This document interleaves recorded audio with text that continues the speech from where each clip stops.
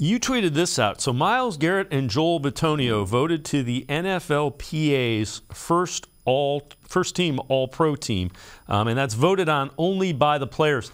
So that carries a little bit more cachet because those are the guys you're going against.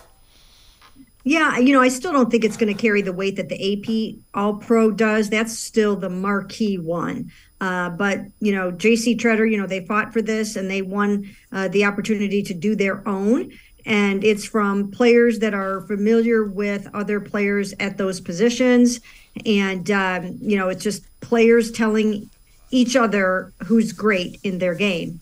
And, I think it's significant. But I also, you're not really sure how much time these players have to watch all these other games, whereas the voting members for the AP, that's all they do all season long. That's their area of expertise, especially all, those national writers that just do that.